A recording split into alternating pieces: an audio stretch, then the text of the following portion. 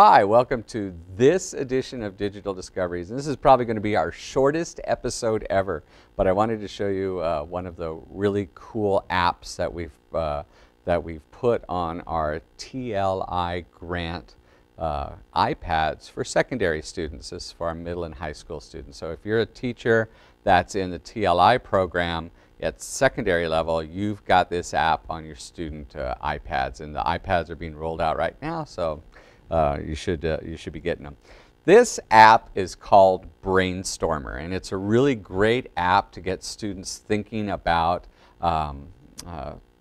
writing prompts, how to get them going. Sometimes kids can't come up with good ideas for writing prompts, and that's what Brainstormer is all about. So let's go ahead and look at Brainstormer. I've got my iPad up here, and the Brainstormer app is, if we go by the little grid here, it's going to be down on the third row. It's the fourth one over. It looks like a little a biplane where the guy's standing on the biplane wings. And so that's Brainstorm. I'm going to turn it on here. And look what happens when you come up with the Brainstormer wheel there. What happens is it gives you three different types of things to look at for students to start brainstorming writing ideas. And some of them are goofy when you do it. Some of them are really neat when you come up with it. But the whole idea here is that if a student's stuck, doesn't know how to start writing, doesn't have an inspiration to start writing, they can use the Brainstormer to just give them some goofy, sometimes they're goofy ideas, sometimes they're not. So let's see how it works. Let's go back to our screen here. So what you have here is three wheels, and there's an inner wheel and then two outer wheels. And so you can tell from the inner wheel what each one is, and it might tell you a place. The place is out there on the far right, so I'm going to roll it there. You can see that one. That tells you where a location might be taking place. Right here in the second is kind of a description of either where, who's doing it. So here's where it's at, here's what they're doing, and here's the kind of story that's taking place. So you can actually even roll these. I'm doing it with my finger here. You can actually roll these to where you want. So you can like spin it around, and it can actually, okay, so there's a disaster in a secluded shield. I don't know what that means, so maybe I'm not really good with that, so I want to spin the second one. So a disaster, so that's the kind of story I'm going to write about.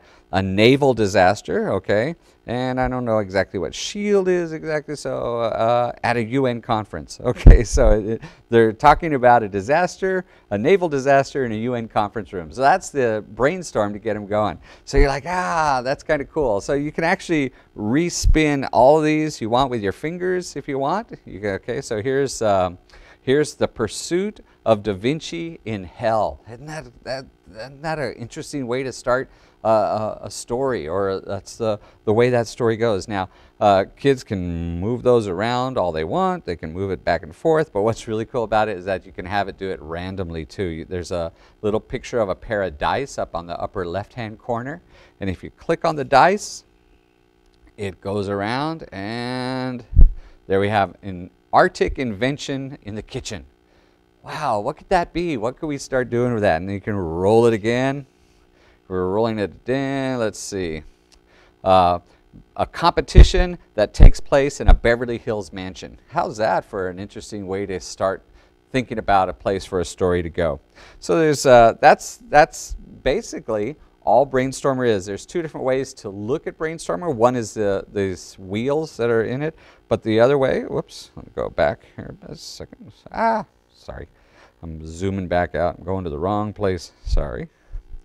So you can actually even have it look like that. So you can have the wheels, or you can have it look like a slot machine kind of thing, where you can click on the dice again, and here we come up. So Cockney's Self-Preservation General Store. So there's your starting place for a story. You can click it again. Maybe that doesn't float your boat. So look at that, a reunion, a cult classic reunion that takes place at a mill.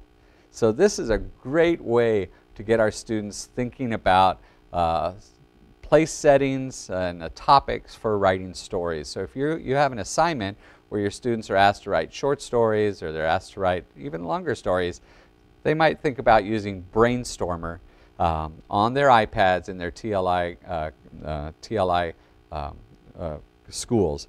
And this is a pretty easy app to find out how to use. All you got to do is click the buttons and it starts going. It's a great little app. So I hope you enjoy it. I'm going to go start writing about my urban flight on a fishing boat right now.